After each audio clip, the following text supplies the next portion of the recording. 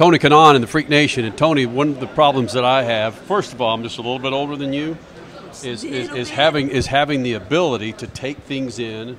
You're looking at me like I'm about to. I'm not. No, you are. Take things in and process them slowly as they come about. I just have a tough time doing that, meaning enjoying my daughter growing up or enjoying a certain moment. You've enjoyed some killer moments in your life, winning the championship, winning the Indy 500.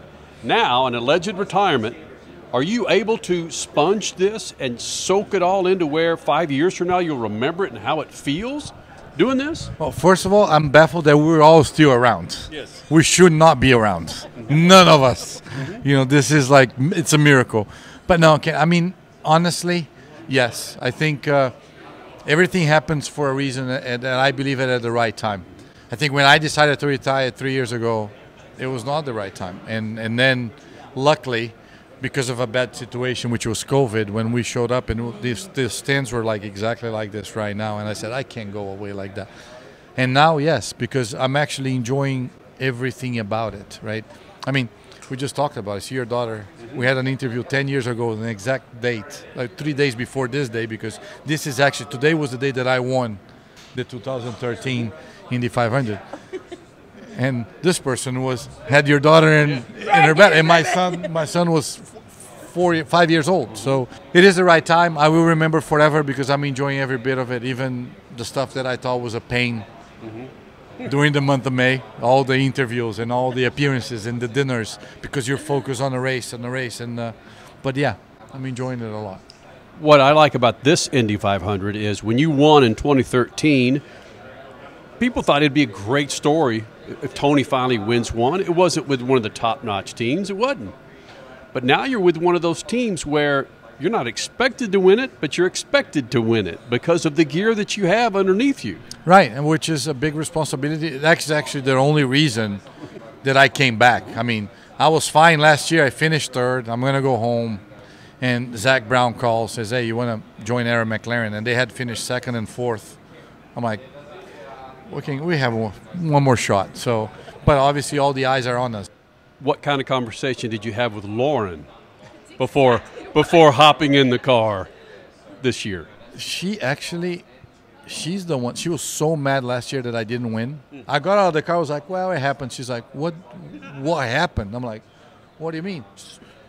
You're the king of restarts. Why you didn't pass those two? She was truly mad. The decision, I mean, and again, people have the wrong perception about what Tony Kanaan is going to do after Sunday. I mean, I'm not driving an IndyCar anymore, but I'm not going to go to the beach and have a margarita for 6 months. I'm still involved with the team. I still race the stock cars in Brazil. I do SRX with Tony Stewart. Like, Lauren's like, okay, who are you fooling? That is not a retirement. I mean, I'm more gone now than I was before, because racing IndyCar full-time wouldn't allow me to do the stock car races, wouldn't allow me to do the SRX. Now I come to all the IndyCar races that I'm not racing, 12 races in Brazil plus that. So the conversation was, she's like, actually, she's happy that I'm out.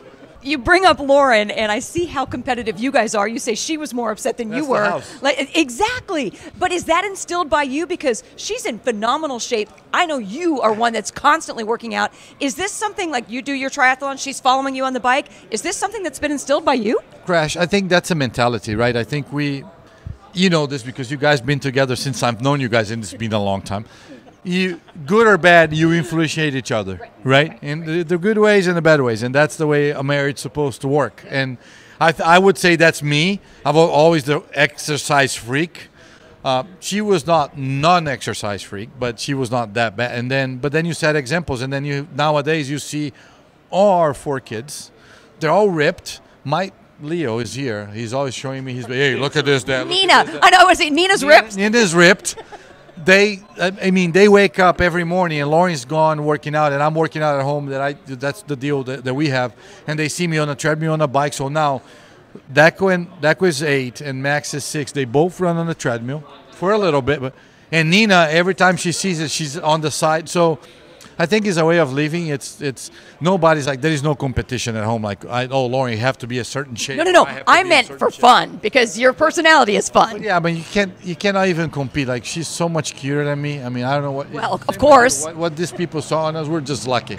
Okay, so then with Brazilian stock cars, with SRX, and I hope you saw my tweet yesterday trying to get you, Lucas Oil Speedway. Hello. Thank you. Hello.